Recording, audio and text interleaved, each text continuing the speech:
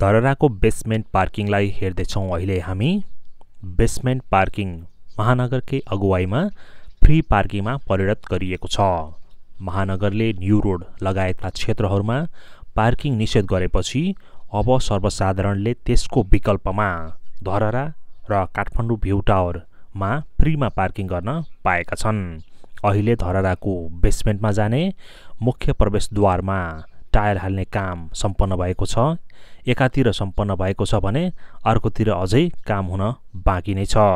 धरहराको भित्री परिसरमा दुबो फूलहरू रोपेर आकर्षक बनाउन थालिसकिएको छ भने फिनिसिङ टचका मुख्यतः कामहरू अहिले गरिँदैछन्।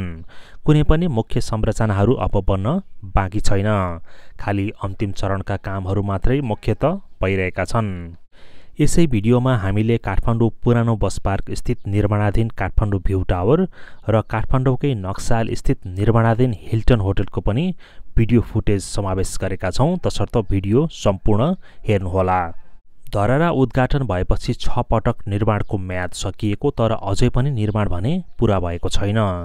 2072 साल वैशाख 12 गतेको भूकम्पबाट ध्वस्त बनेको धरहराको ठाउँमा नयाँ बनेको धरहरा निर्माण पुरा नहुँदै 2078 वैशाख 11 गते उद्घाटन भएको थियो।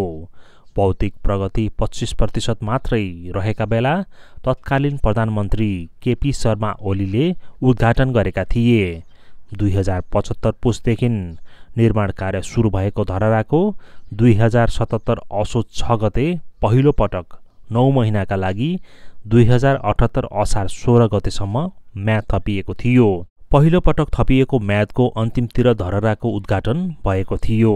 यसबीचमा 6औं पटक थप गरिएको म्याद पनि गत माघ 4 गते नै सकिसकेको छ। अब 7औं पटक म्याद थप्न प्रक्रिया अगाडि बढाइएको छ। अब कति समय दिने भन्ने छलफलकै क्रममा रहेको जानकारी दिइएको छ। धरहराको अहिलेको भौतिक प्रगति 94% र वित्तीय प्रगति 87% पुगेको शहरी विकास मन्त्रालयले जनाएको छ। धरहराको पुनर्निर्माण तत्कालीन राष्ट्रिय पुनर्निर्माण प्राधिकरण मार्फत अगाडि बढाइएको थियो भने अहिले शहरी विकास मन्त्रालय अन्तर्गतको केन्द्रीय आयोजना कार्यान्वयन एकाइ भवन मार्फत काम भइरहेको छ। 2 वर्षभित्र निर्माण सम्पन्न गर्ने गरी 2075 असोज 14 गते तत्कालीन राष्ट्रिय पुनर्निर्माण प्राधिकरण र निर्माण कम्पनी GIITC रमन जेबी बीच सम्झौता पत्रमा हस्ताक्षर भएको थियो। सम्झौताका अनुसार 2077 असोज 20 गतेसम्म आयोजनाको निर्माण अवधि रहेको थियो।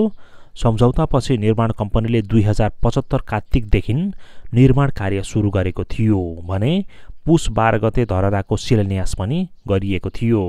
केन्द्रीय आयोजना कार्यान्वयन एकाइ भवनका आयोजना प्रमुख कोशनाथ अधिकारीले जग्गा विवाद, स्थानीयको विभिन्न माग तथा अवरोधहरू, कोभिड-19 को महामारी तथा बन्दाबन्दी र निर्माण कम्पनीको ढिला सुस्तीकै कारण पनि सम्झौता अनुसारको निर्धारित समयमा काम सम्पन्न नहुँदा पटक पटक म्याद थप गर्नु परेको बताएका छन्। यसरी विभिन्न कारणले ढिला सुस्ती भएको यो परियोजना अबको वैशाखसम्म भने सम्पन्न हुन्छ कि भन्ने हामीलाई आशा लागेको छ।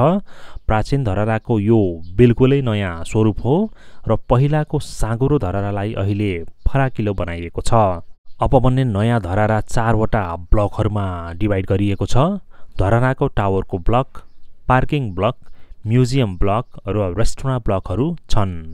ट्रिपल बेसमेन्ट पार्किङ भएको धरहरा टावरमा 22 तलाहरू छन् भने नयाँ धरहराको उचाइ 80 मिटरको छ।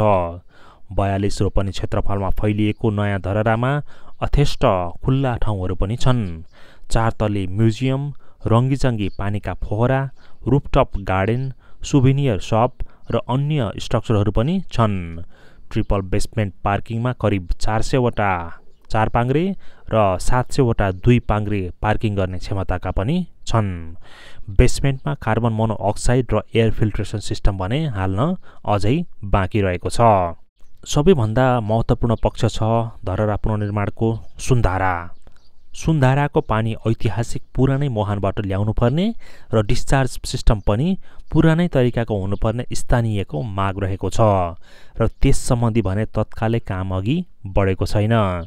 अब 2 महिना जतिमा काम सम्पन्न भएर सञ्चालनमा आउन लागेको धरहराको अझै के कस्ता नयाँ परिवर्तनहरू हुनेछन् हामी समय अनुकूल अपडेट भिडियो ल्याउने नै छौं। तर आजसम्म पनि यस्तै देश विकास सम्बन्धी भिडियो कार्यक्रमहरू ल्याउने देश नेपाल च्यानललाई भने आजै सब्स्क्राइब गरी नजिकैको बेल आइकन पनि थिच्न हामी हार्दिक अनुरोध गर्न चाहन्छौं। धन्यवाद अनि जय नेपाल।